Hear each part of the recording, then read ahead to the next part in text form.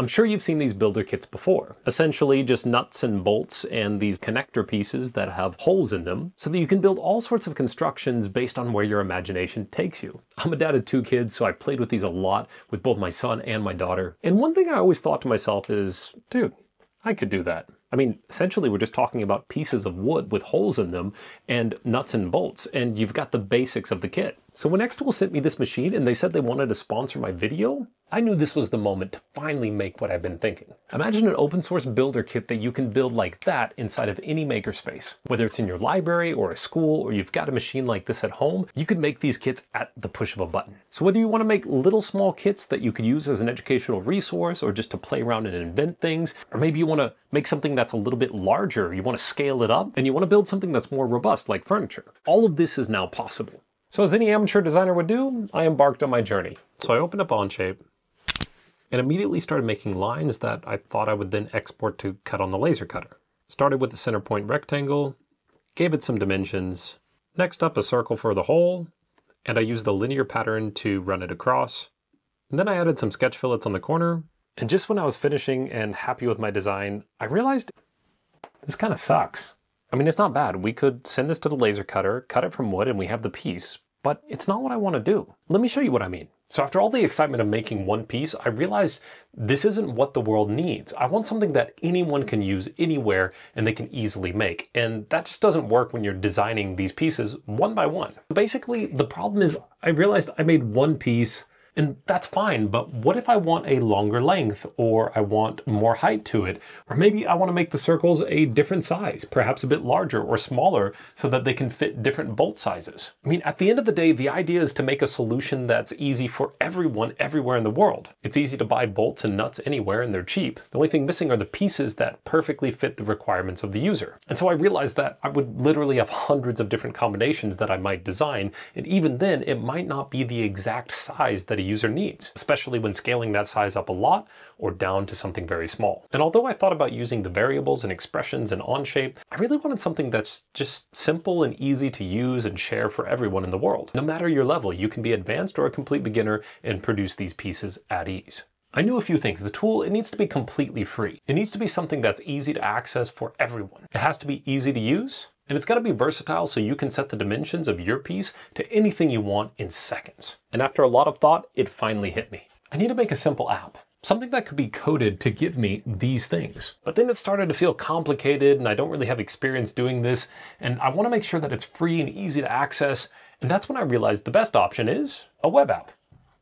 And that's when I got the big idea. What if I use ChatGPT to write all the code I need in a single HTML file, JavaScript included, which I could then embed on Google Sites. And that way I could test very quickly. That would definitely be free hosting, and it's easy to access because all I have to do now is share the link with you if you want to try the tool. I made a poop. All right, I've got all my notes well organized and tidy here. I'm not going to go through this bullet by bullet, but of course you can always pause and go through this if you're interested. The code is generated and the features included. That checklist looks pretty good. Let's go ahead and copy this and we'll try it out now on Google Sites. Okay, here we are. I've just started a blank site and we can delete this. So we'll click on Embed and then the Embed Code tab and paste the HTML code here. Then click Next and we get a preview that looks pretty good, I think. Let's insert. And it looks a little funky, to be honest. I noticed some spaces missing here. Margins are really tight here on the left and right as well. Let's open up a preview and test the functionality. Okay, so length is adjusting, so that's good news. We're getting some error messages thrown as well. Looks like the numbers of holes are dynamically changing, increasing or decreasing as they should. All right, the height works. Corner radius looks good. Yep, that's good. Diameter of the hole is working. We're also getting more errors thrown. And we can adjust the distance between holes, so that's good. All right, let's test the download, and we'll open it, and it works, so that's good news. We do get an SVG. Okay, so let's take our feedback and bring it back into chat. We need a little more margin left and right in that preview box, and we'll mention what's wrong with the holes where we have that space on the right side. I've got a comment on errors, and also the button. We're gonna space that down a bit, make it bigger and the color green so you really notice it. All right, let's copy the new code.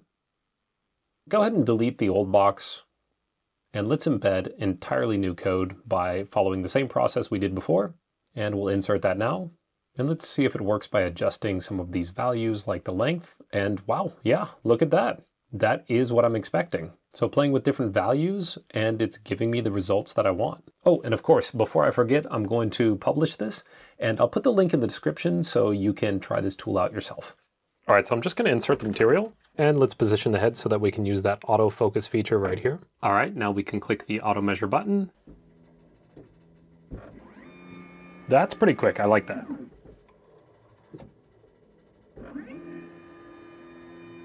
Okay, this is something I really love about this xTool creative space is most common materials can be found here. And I think this is 3mm pine that I'm working with.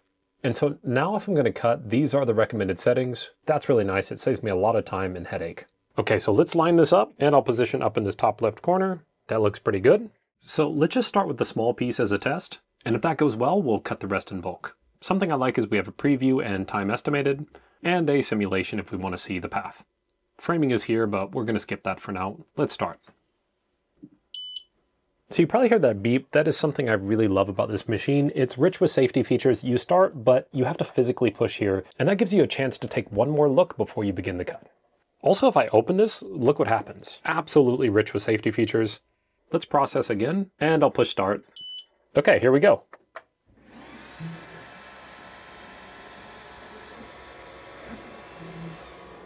Okay, let's take the piece. But it already looks like this hole might be too small. If you look carefully here, something is definitely wrong here. Like this should be a height of 20, and I think we set this to 40. So we might have to go back and check the tool. It would have been too perfect if it had worked the first time. It never does. Let's go and fix it. Okay, the code is updated. Let's go ahead and try the values once again. We'll do a 20 by 40. Hole diameter will be 5. And the rest looks good. Let's try to download the SVG and back to Creative Space. Let's import the image. Fingers crossed. Boom! There it is. Look at that. 20 by 40. Okay, that was maybe a little bit of overexcitement, but it works. Let's get a little fist bump.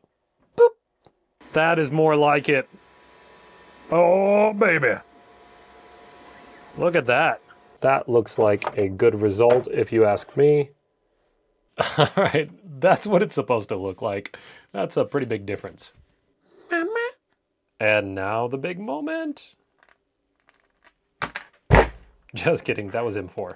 M5. Wow, like a glove. Let's go cut some more. Almost forgot this little guy because it is super silent. The auto air assist is making sure those cuts are clean. Love this. Shout out to xTool, there's absolutely no mess. These are beautiful, clean cuts. No residue, no soot. All right, cool, here we have it. Our first little starter kit. We've got nuts and bolts here. These are M5, and then we've got pieces. Let's see what we can make. All right, so there are the obvious builds, which are perfect for a younger audience in education, and those are just basic geometric shapes, such as a triangle or a square, which even offers a great opportunity to understand angles. And of course, combining to make things that are more familiar, like this little house. But essentially, we're always going to be stuck in working with lines in 2D space. Now, in a future video, I will generate more parts, but for the moment, we can use this to expand to the 3D space, which is just a longer M5 bolt. And you can also experiment with washers and wing nuts to have more possibilities. All right, so after a bit of thinking, this is the first idea that I came up with to make something that's more 3D and functional. It is a laptop stand to elevate my laptop. It's something adjustable here easily with wing nuts on both sides and a small stopper here so that the laptop doesn't slide off. Let's try it out. Stopper's working well. It's holding in place at the angle that I want, and I can adjust that angle if I want to as well. That's working really nicely now. Look at that. Okay, now let's push the app in this machine to the limits. I want to make something big, and for that, we need thicker material. So I found these strips of wood, and I think it's going to be perfect. It's probably about 90 of usable material, and about 9mm thick. First, we have to cut this in smaller pieces, so it fits on the machine.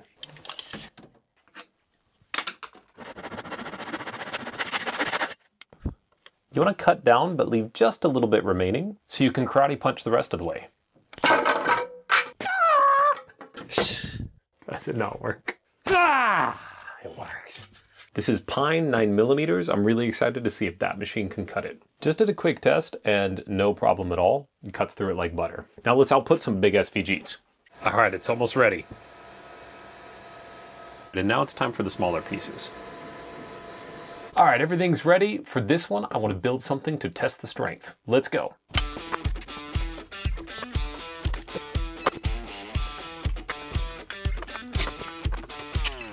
Okay, so this is what I built. We're gonna attach this top piece to this post here, and then I'm gonna hold on to this and we'll see if it can support my weight.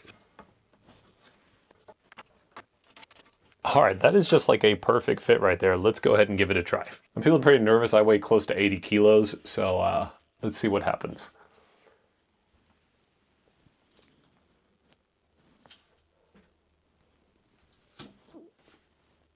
I hear cracking. All right, I'm gonna put all my body weight on it now. Holy crap. Wow. That is incredible how strong that is. Do some pull-ups. 1, 2. Oh. Yeah, that thing is not breaking. Dang, that's incredible. I'm impressed. I'll admit I'm impressed. I did not think it was gonna be that good. Wow. That thing is insanely strong.